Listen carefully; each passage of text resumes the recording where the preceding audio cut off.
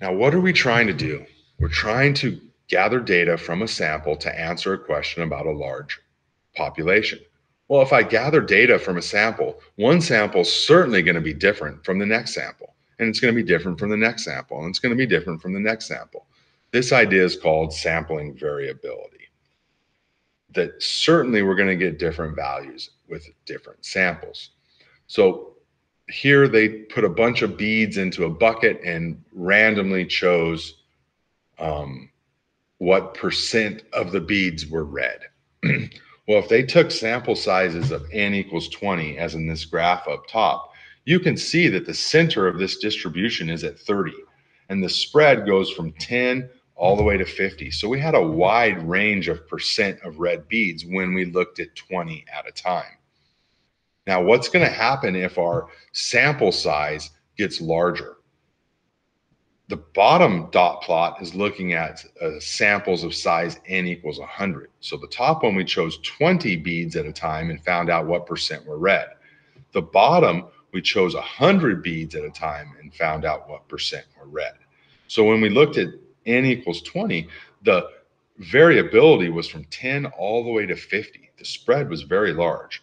But when we looked at the percent of red beads, when we chose 100 at a time, it went from 23 to 40. So the variability became much smaller. However, both of these have the same shape, roughly symmetrical.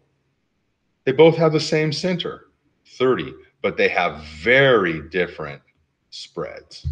So the larger the sample size, the smaller the variability is going to be. So when we take these samples, are we always going to get the true answer? No.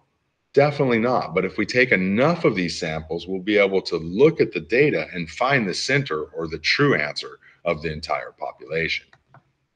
Okay? This leads us to probably the most important definition this year. Okay? Statistically significant. What does it mean to be statistically significant? It means that the results were too large just to be due to chance alone. There's something going on here. There is some sort of cause and effect. Okay? What we did was looked at a study of, we took 20 students and we took their pulse rate. Then we gave 10 of them caffeine and we gave the other 10 no caffeine. And then we took their pulse rate again and we found the difference in their pulse rate. So that's what this table here is representing. Okay? The caffeine individuals had an average pulse rate increase of 3.2. The students that did not get caffeine had an average pulse increase of 2.0. Why did their pulse rate go up? Who knows? Could be due to the placebo effect because they thought they were drinking caffeine, so they thought their pulse rate would go up. We're not sure why this happened. However, we can see that there's a difference of 1.2.